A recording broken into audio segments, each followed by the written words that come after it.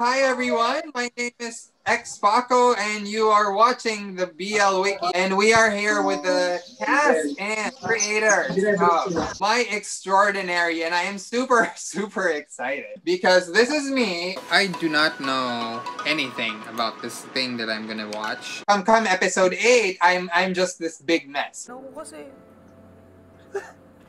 I wasn't part of it. Emotional roller coaster this show has been and how much I've been able to relate. Let's go through the list of everyone we have right now. Vincent DeJesus. Hello, hello, Kambing. Screenwriter and songwriter. And I have a partner actually. Keijee Exaltacion wrote 2 of the songs, and I did 3. So, but he's the voice of My Extraordinary. He sang all the songs. Right, and I was talking at one point how it was a great effect to me as a viewer having one voice for the entire show. As the entire show progressed, there was one character singing all of the songs. That was a big soundtrack impact, and I love that. Thank you, Vincent. Let's introduce the rest. Thank you. Also have Enzo Santiago. Hi guys! Yes, Hi, hello Ken. mga kambengs! We also have Darwin Yu. Yes, hello. Good afternoon and hello mga kambing and pops. Yan, di ba? Bakit? Kailangan lahat ba magmeme? Yes po. Hello po. Thank you so much for having us here. The more the merrier. And we also have Karissa. Hi everyone, man. What's up? The girl everybody loves to hate. I'm so sorry, Karissa. Exactly. So sorry, personally. I mean, you may have seen my reactions, and I personally apologize for any grief I may have caused you while you were watching. No, it's all right. We also have Kevin Lee himself, Keijee Mesina. Hello everyone! me. Hello po sa inyong lahat. Lahat na nagme Inunahan mo kasi Sir Vincent eh. Sige, Sir Vincent number 1. Also, we have Philip Dulla. Hi, Philip. Hi, guys. Hello, my kambengs. Hello, kambengs. Hindi kambing yan eh. Hindi kambing yun eh. Kambing pa ba yan? Kambing yan. Hybrid na kambing. And we have Kayden Soriano. Say hi, Kayden. Hi everyone, I'm Kayden Soriano and also known as JV in My Extraordinary. So hello everyone. Oh my God. Who turned out the light? Sorry. It's a prank. Super excited to see these guys on my Zoom gallery right now. Thank you so much for having us. And thank you so much. Here. So I've got a lot of questions, some of which are a doozy. And I was talking about Vincent. I'm curious about a whole lot of things, but I really wanted to save some of them for the interview. Now, someone needs to tell me, what is this kambing thing that's going on? I feel like this is not something I'm aware of. What is that? Why is everyone maying? I think it started with a fan or a viewer, because there's this line in the trailer when Monica says, "What are you?" And then Ken says, "We're just friends." Friends don't run around, roll on the grass like goats. Magkaibigan na naghaharutan sa damuhan, ha? Ano ba kayo, kambing? So, Yes. ano kayo mga kambing? And then it started. For our English-speaking viewers, guys, kambing is basically goats. So those are goats. So every time you hear them, those are goat sounds, essentially. Yeah. And that's a reference to that fateful episode.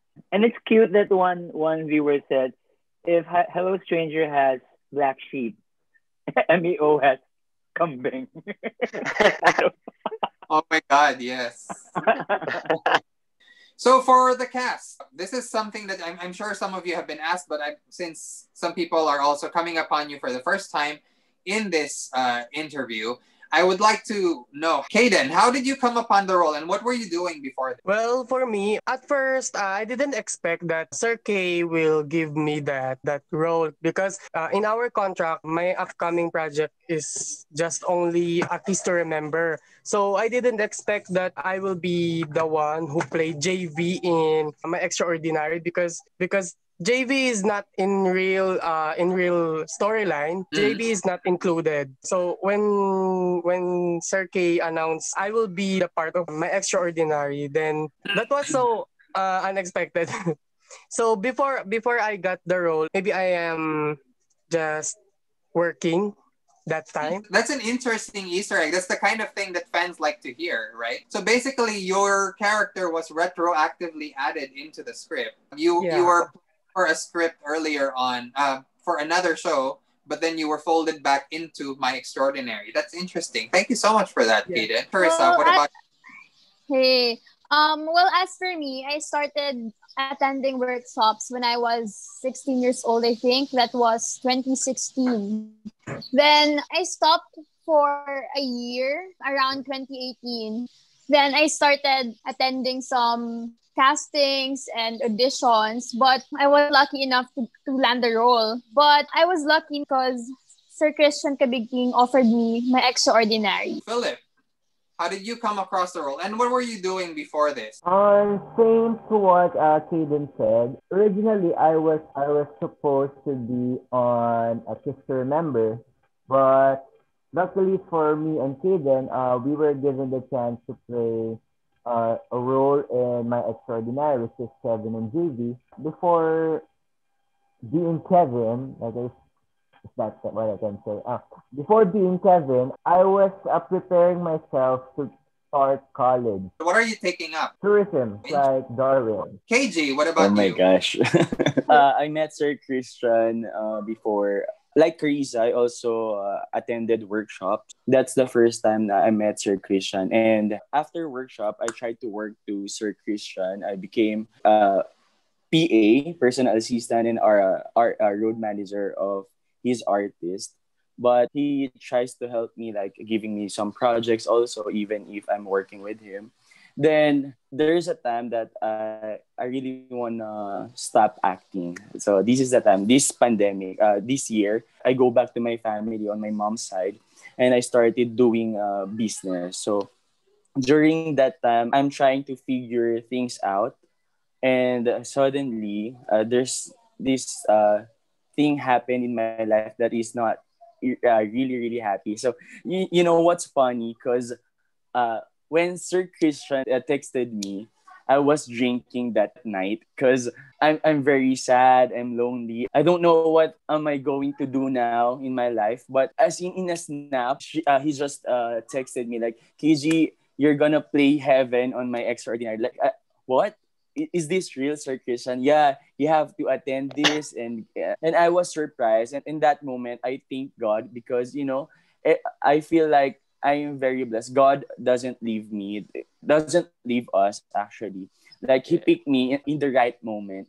Like, I was giving up that moment, but, God is good. And I thank Sir Christian, I thank Sir Vincent, I thank everyone for giving me a chance to portray Heaven in My Extraordinary. And good news, like what Sir Vincent said, there's a lot of projects coming to My Extraordinary cast. That's awesome. That's awesome to hear. I keep saying this to everybody I'm talking with. This pandemic specifically has been, crap for a lot of people. And BLs in many ways have been our way of coping. It was a way for some of you to also cope. And now here you are, you are stars of the show, and you are helping other people out there by being mirrors of their story, right? So in the same way, you are thankful to production. I am thankful to you guys, Yes. you and your characters, your actors, because you guys were the mirrors. You guys were the essentially prisms of everyone's LGBT experience, and that's such a big deal, I feel like. Darwin, what about you? Yes, same with them. I started in Star Magic Workshop way back 2014 and indie film. So that's where I met Sir Christian Kabigting. And then fast forward January, I think, an extraordinary news came to me. And yes, and this is where Sir K told me that I will have a series, but he didn't say it is a boys love series. And I really don't have any idea about boys love that time. And then he just told me that I will play a lead role. And of course, I after all the hiatus, I'm so happy and thankful for that. Enzo, what about you? Before my extraordinary, I was as a struggling and a young actor. I was like trying to find the auditions and of course doing workshops under Star Magic, and I've had multiple like realizations before my extraordinary that is my career going to be successful being being an artista in the Philippines. So yeah, at first I was about to give up because I thought to myself that I should finish my studies first before pursuing this field of work. So then my extraordinary came into my life. Sir K came into my life, and he offered me this contract to be part with the Arts Asterisk Digital Entertainment family. And MEO was the first project in line for me. And yeah, I was really excited for it because just when I was about to give up, a new blessing came for me. And this was my extraordinary. And the name was very fitting for this experience because it was really extraordinary. This experience was something that I will always cherish and remember. And this is something that I think has been a stepping stone for my career because I really wanted to do acting since I was a kid. I wanted to be in the movies like our idols in those pictures. And yeah, I think everything is coming into reality right now. And though my extraordinary has ended, I think it is just the beginning for me and my co-artist here in the Asterisk Digital family. You know what's interesting about the BL genre? I don't know if you guys are going to agree with this or not, but I feel like the BL genre is this very, very strange phenomenon where the world is so ready to accept whatever it is you're going to throw at them. You just literally give them a title. And I'm sure you guys know this. You didn't even have the trailer yet. People were already talking about My Extraordinary. The cast announcement came out. People were like, okay, I want to watch that. That's not something that you can say of other genres. That's why I was saying this in a previous interview that I had. The thing with BLs is the world is basically ready to hand you your microphone, and it's up to you to make something of it, right? Vincent, what was the driving force? You've already worked on a lot of stuff before, but what was your driving force to work on My Extraordinary or BLs in general? Just like everyone from Enzo to Darwin and the rest of the cast, I was called by Christian mid-June, June 14 to be exact, and asked me to. I've known Christian from Star Magic. We've been friends for quite a while, from I think 10, 15 years, because I used to teach Star Magic. And Christian asked, can you come over tomorrow to give two of our actors an afternoon of acting workshop? Yeah, I thought about it because it was just GCQ. It was like a few days GCQ, so people were like afraid to go out. But I said, where's this? It's just across ABS at Cornerstone. Say, okay. And then I arrived there. I saw Darwin and Enzo for the first time with their masks, and we read through the script. With social distancing, we can't really touch each other, so it was kind of weird, but it was fun. And Karissa followed after the session. After that, we had a discussion about the script, and one thing led to another. And finally, me and my big mouth, Christian said, "Sir Vince, why don't you write the script for this series?" We go, okay. So of course, who would say no? I mean, we're not doing it. I mean, I'm just staring at the ceiling for the past several months. So I accepted the challenge, and we talked about it with Direct Jolo, with Christian. And then I gave him a storyline. And then Christian said, but someone has to be a ghost. I said, shoot. Multo? Ba't may multo? But why does it have to be a ghost? But I like it. And then from the onset, I said, I don't want one ghost. I want two. Yeah, because there's so many stories that one there's a pair and then one dies and one suffers, one wants to go back. I said, why not if they both die? Mhm. We just basically used the ghost element to navigate the narrative, which is basically homophobia. Because if I kill them at episode 3, I don't want them not to be there on 6, 7, and 8 because they're shaken. So I just had to find a device that you'll see them until the end of the series. But being able to do that requirement, which is somebody has to be a ghost. So, but basically, it's not a ghost story. It's actually more of a psychological drama. And then Kevin's role and Kayden's role, I said, if there's a season 2, let's introduce the character of Kayden.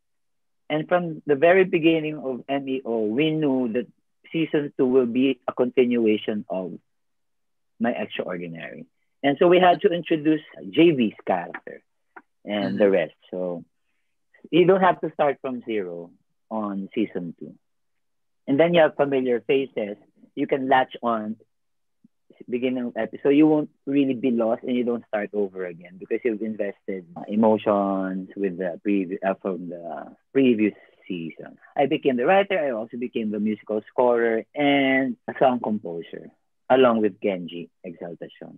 I mean, we are in a very, very, very Catholic, very conservative country, and that is, addressed head on by the show, My Extraordinary. But you, as actors, were there any obstacles that you had to face? Any conflicts, external or whatever, that you encountered when you wanted to join My Extraordinary, and given the fact that it's going to be a BL? I mean, did anyone try to stop you or whatever? For conflicts, for my family, there are no conflicts with them. My mom agrees with this role.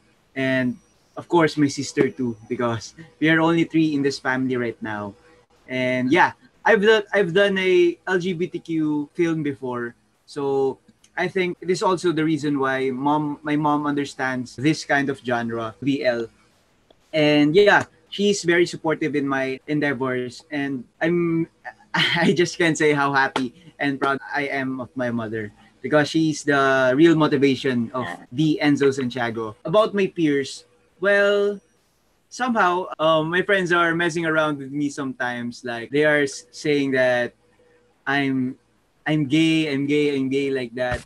And yeah, I do understand them because they are kidding around, and I can feel their support, especially from my very close friends. And that is also the reason why I wanted to do this BL film, because I wanted to change that kind of perception towards the LGBTQIA themed films, that you shouldn't use the word gay as a word to kid around, like a word to use to bully someone. It shouldn't be a word that is used to make fun of. Also, why I wanted to do this, and I was motivated because my real friends and my loved ones that are so close to me are the ones who wanted to push me to do this role, because they believe that I can do this and they believe in my capabilities as an actor.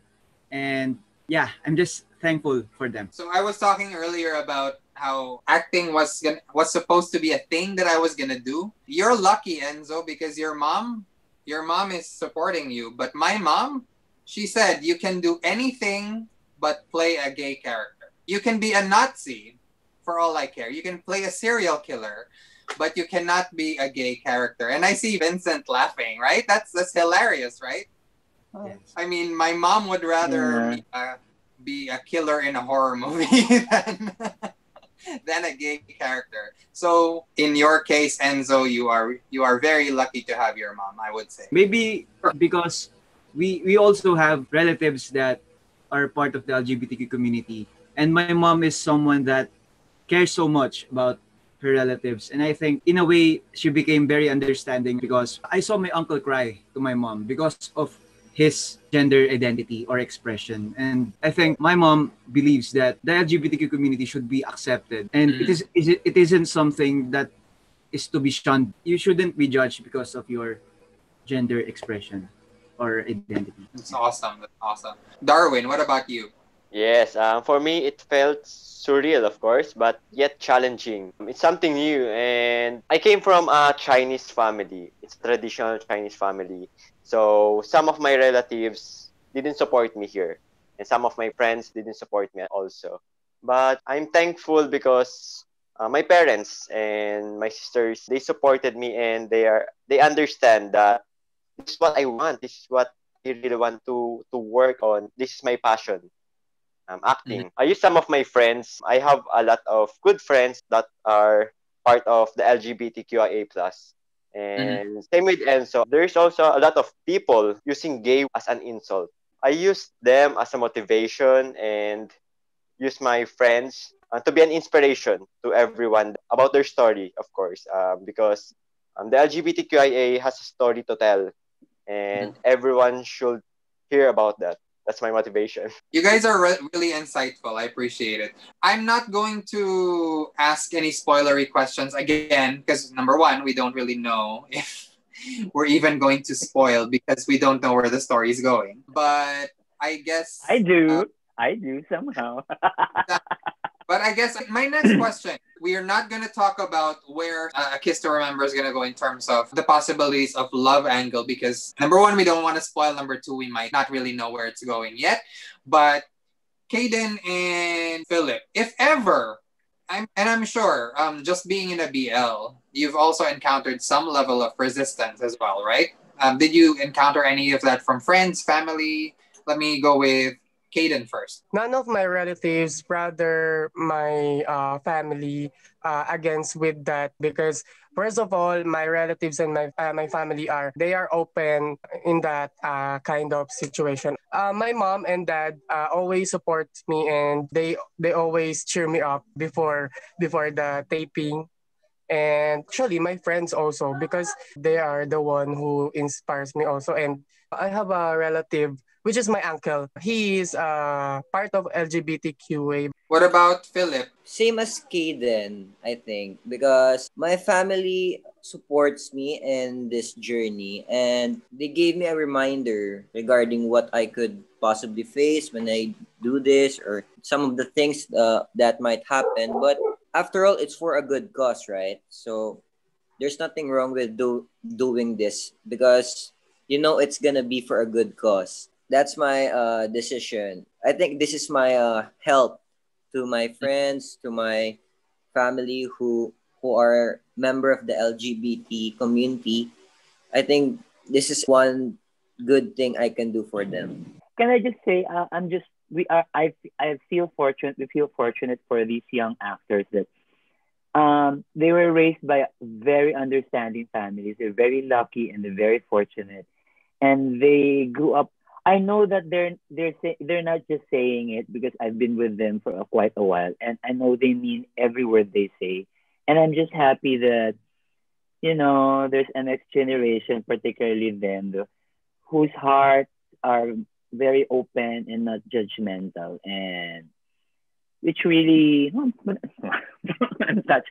No, it means a lot because there's hope from the next generation that there will be less hate in I hope after more love and less hate, and That's exactly what I'm thinking. I'm like yeah. I keep throwing it back to my experience and how different it was. And yes, Yeah. there's that element of why couldn't it have been like this back then? But at the same time, when you think about it, moving forward, the world is a better place, right? Yeah. So Yeah. okay, I know so it's a yeah, privilege. Yeah, I know it's a privilege for some of them because they're, especially the guys, are straight guys, and it's a privilege to play a gay character, and they know the responsibility of telling somebody else's story using their truth. I mean, every story can be told naman using your own truth. So that's the job of an actor. right. And And they did it really, really, really well. And should I say? Okay, so for Vincent, you mentioned that to me that the songs really tied together with the story. And it's very obvious. And that essentially they're two halves of the puzzle. So how did that come together for you? Because I was telling you about how it to me it felt like, and I mentioned this to you. I don't mean this in a negative way. It felt very much. It reminded me of my old K-drama classic affinity for Winter Sonata, in how there was one singer for the entire soundtrack, and his voice reverberated throughout the entire story and reflected, the experiences of the characters. And it seems like that's what you were going for as well in this show. How did that come together for you? As a composer with the songs, it was clear to me that I wanted one voice for the whole season. Not just because Keijee has a beautiful singing voice and is a very sensitive singer, but his voice takes over the narrative of Ken, Shake, Monica, Sandy. He's the voice of everyone. It's like the unseen narrator. In the first episode, it was Ken's voice you hear as the narrator. And somehow, Keijee takes over in the form of a song. And then he synthesizes the emotion, underlines it, underscores it to prove the point even further, make it more dramatic and make sure that it doesn't fly over our heads. And it's a powerful tool to push the narrative further because the emotion becomes stronger because there's a song, and then you have fine acting from the cast. So it was very conscious. It was a conscious effort for us to have one singer, and I think we made the right decision. And it was Keijee also. And I think, just speaking from a final recipient of product, right? It worked. It worked so well. Yeah. The acting is fine, and I guess I wrote it in a way that helped their character. And then you hear the musical score, which is very subliminal and subjective. It doesn't really attract attention. Hey, listen to us. Listen to me, listen to the music, but it's just there to support. And they carried each other pretty well. And then you have the song to end it. So. And I think I will want a little bit of your input on this as well, Vincent. But this is more of an Enzo question. What was in the headspace of Ken when he was falling for Shake? Because it was gradual, right? And the thing is, there seemed to be comments, even from Heaven, even from, there were always comments here and there from people, but they seem to just brush it off, and they kind of were like in a world of their own, right? And what was in the character's mind as that relationship was developing, despite all of the side comments from Mike and Sandy? It seemed like he brushed all of those aside. What were you thinking as a character? Before I answer that, I asked Sir Vincent a question about being an LGBTQIA member. I asked, when did you know you like your same-sex peers? Like me, I liked Darwin. Sir Vincent said that, when was the first time that you liked a girl? And the answer to that is the same to a LGBTQIA person. That was all in my mind when I was portraying as Ken. That I know that I really like Shake. And I think this was the time that Ken was ready to show out his true feelings for himself and his loved ones, like Shake. I was like pursuing Shake, not just for the name of love, but also for myself as Ken. That I want to love him freely, and it's like no boundaries. Even though my friends are saying and telling me that, no, I cannot love him. No, I cannot, because I'm like this. I am Ken. Mm-hmm. I was like brushing off those thoughts, and I only pursued what was on my heart, and it was to get the love from Shake, get the love that I'm longing for ever since I was a kid. Because I think Ken has grown up from a very traditional family, as you can see from my mommy Monica, that she always tells me that, why haven't you have been together with Sandy? Like, Sandy is really good for you. She knows you from the very beginning. She's my neighbor for like so many years, and I've known her so much. Why don't you pursue her? And yeah, I was like deep inside my thoughts, Mom, you know who I am. That was all in my mind, and I pursued that. I pursued that thought that no person can tell me whom I should love. I don't know if you, because Vincent got to watch my reaction video, but essentially I this is weird because I feel like I'm talking to myself. because Ken's character is me, essentially. Yeah. Especially Yeah. yeah, that was essentially me. I was a mama's boy in the best sense of the word, in the same way that Ken was. And you know, all of that, that's why even just hearing you talk about it now, I feel like almost crying because the way you said it, you just wanted to love Shake freely. And you know the funny thing, this story, My Extraordinary, if there was no homophobia and no conflict, it would have had a happy ending, and it might have even made for a dull romantic show and nobody would have noticed, right? Because it's normal. But the problem is the evil is homophobia exists. And sometimes it's within our own families and they don't even know that they're the villains in our lives because they're not villains. They're not. Yeah. It's not. what's within them that they don't realize, that they're actually affecting their children this way. So even hearing you talk about that makes me want to cry, and I have to remember that this is not a reaction video. I'm not supposed to react. Just so you know, I really appreciated the fact that you played that character that way. And thank you. You literally were portraying my character.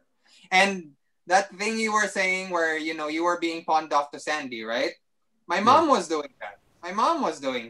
You know, why don't you date this girl? She's a nice Christian girl and you're very close. I feel like you'd make a good couple. And in my head, I'm like, yeah, Mom, you know that's never gonna happen. Hello, So all of that Mom. happened, Hello. and I was watching it happen. I was watching it happen on screen. So that's what made it extra painful and extra poignant. Basically, what I wrote about Ken, not just Ken, about Shake, all the characters, in a way happened to me in real life. Mm-hmm. People call it trope, but Right.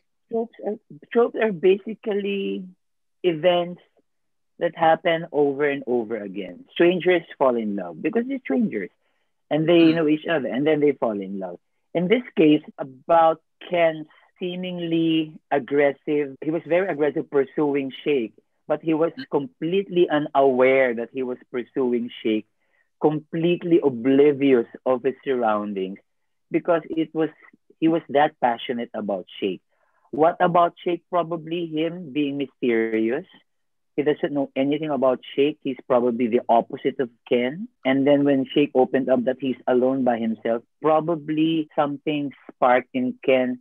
Oh my God, he's alone. The more he needs me, the more he needs affection.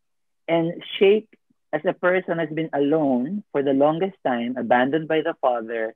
The mother died at an early age. He's dying for attention. Mm-hmm. He's longing for attention all his life. And finally, here comes Ken. But at first, he was kind of brushing it off, seeming like when Ken called him up, of course, there was kilig, but it says, okay, you got me into trouble, Ken, so I'll play a game with you. How badly do you want me? So they naturally gravitated towards each other without them knowing it. People have asked me, how come they have a relation? It's not, where's the label? They're not talking about it. Experience-wise, when I talk about it, it gets ruined. I just play it out and then I ask, we're in the middle and all I think about is this person. That's when I tell him. And I don't mean this in any negative way, but Keijee's character Heaven was a wonderful frame of that, I think. Yeah. Actually, that leads me to my next question, which is for Keijee. Because the thing is, Heaven is an out and proud LGBT member of the community. The character is part of the Bakla community, correct? Yes. Yeah. So, and when he observes this thing going on with Shake and Ken, he's like, what's going on there? And he starts to try to kind of put labels on it as well. What was going on in your head when you were observing that relationship develop as a character? Because I'm the best friend of Shake, so I know even if he didn't tell me who he is, as his best friend, I know what's going on.